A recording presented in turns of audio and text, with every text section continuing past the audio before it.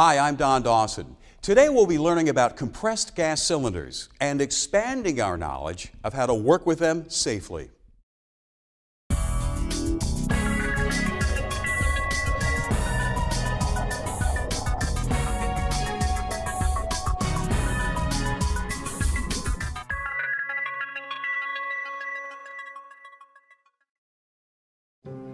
You'll find them being used as part of welding systems, in manufacturing operations, and in maintenance activities.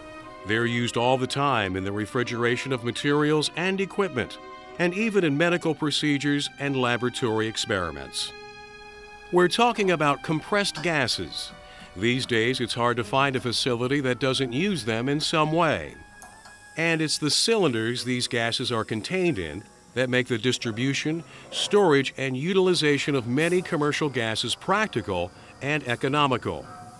A lot of gas can be squeezed inside a cylinder, but it takes a lot of force to do it. For example, the compressed oxygen in a typical cylinder puts about 2,200 pounds, or a little more than 1 ton, of pressure on each square inch of its container's walls. That kind of pressure can be dangerous, and the gases in the cylinders themselves can have hazards of their own.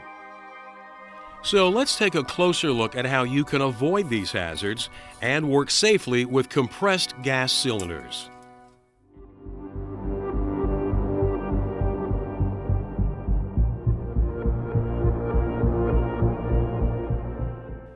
To take the appropriate precautions with a compressed gas cylinder, you need to know what's inside it.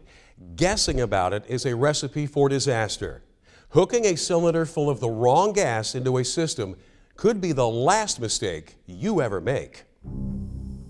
So let's dispel one myth right up front.